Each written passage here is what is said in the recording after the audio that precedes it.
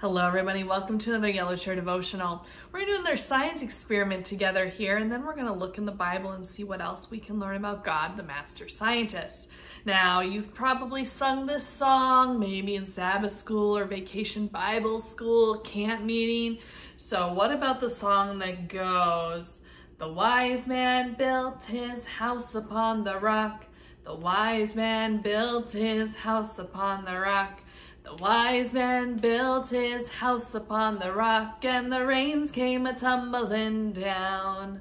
The rains came down and the floods came up. The rains came down and the floods came up. The rains came down and the floods came up, but the house on the rock stood firm.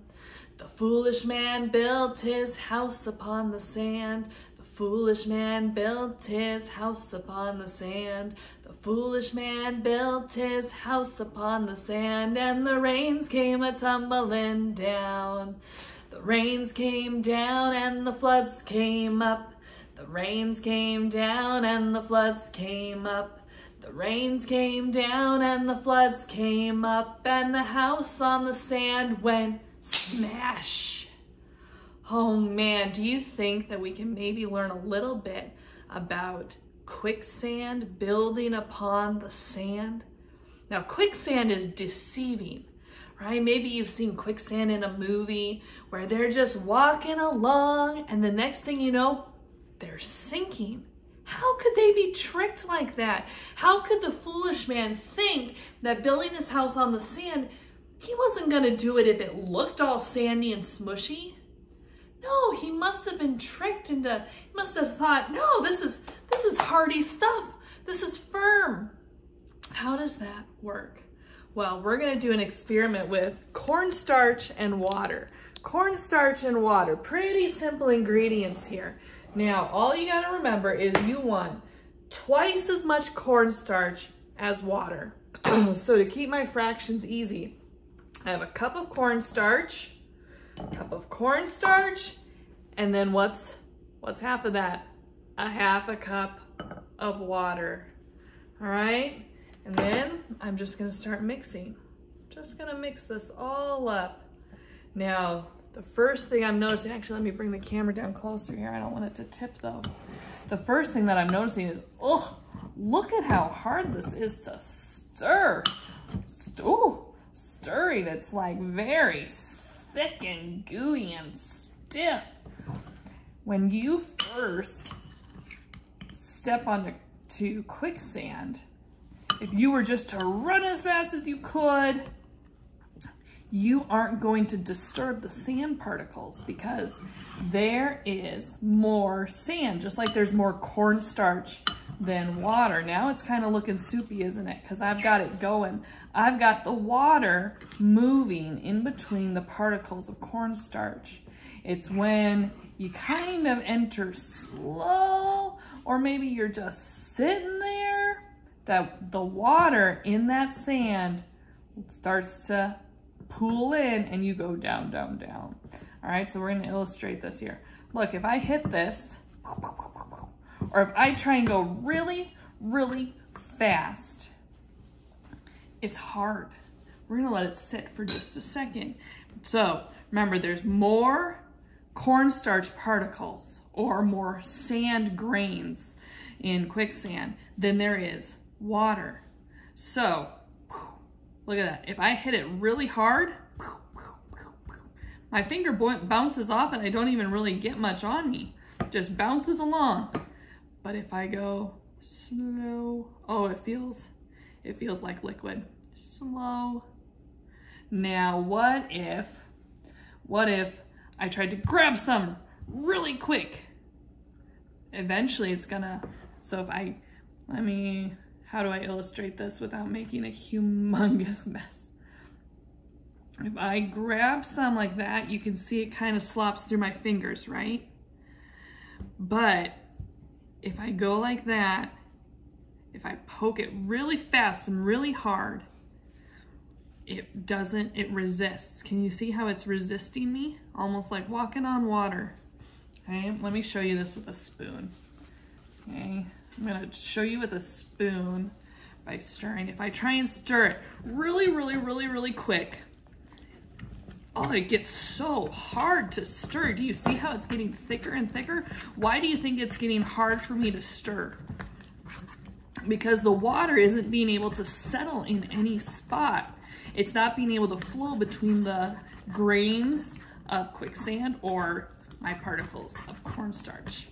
But if I go nice and slow, oh, if I go nice and slow, then it's just a soup. It's just a soup. But if I try and grab it fast, you're gonna feel that resistance. Fast and slow, fast and slow. Quicksand is tricky stuff. You poke it fast, you walk onto it at first, and it feels firm.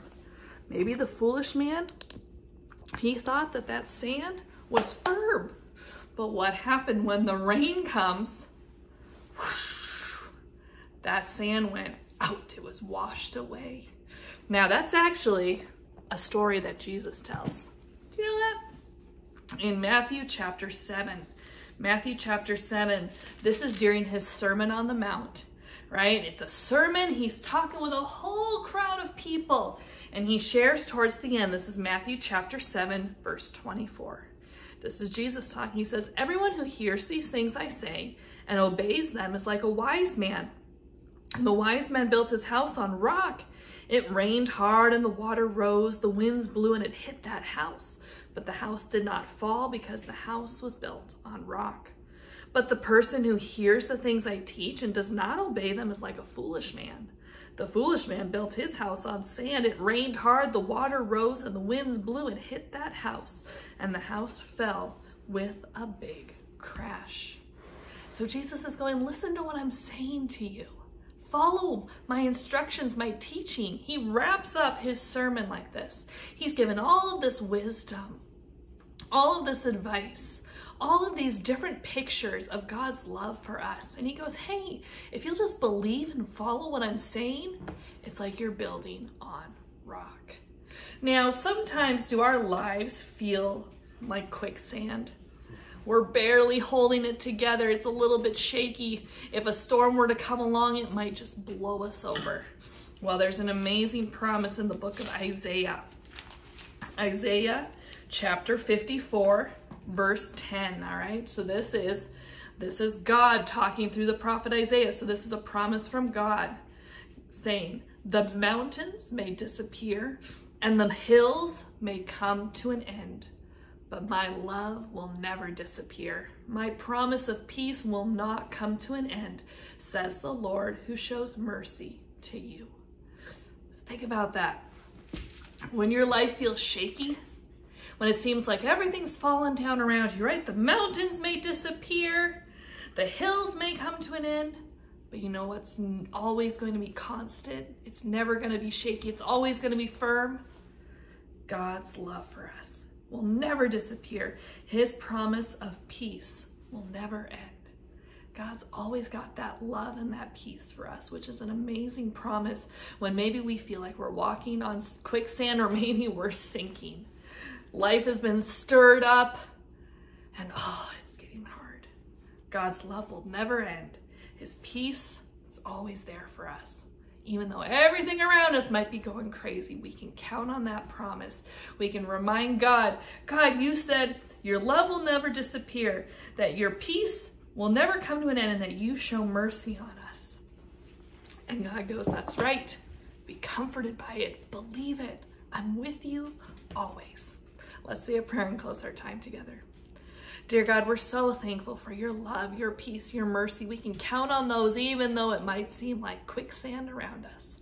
When we follow and believe the promises that you have for us, the teachings, the things that we see in the Bible, we are building ourselves on the rock, and that is you. We're so thankful for your love. In your name, amen. All right, there's some discussion questions in the video description below. Have fun with your quicksand here. You can add some food coloring to it. It's kind of fun. You can put it in a cup like this where it's deeper, or you could put it out on a plate where it's shallow. You can see how it differs and how the different textures when you're going fast versus slow. Have fun with that. Be careful, don't make too big a mess. Clean up after yourself, and I'm gonna go let the dogs out. I'll see you next time.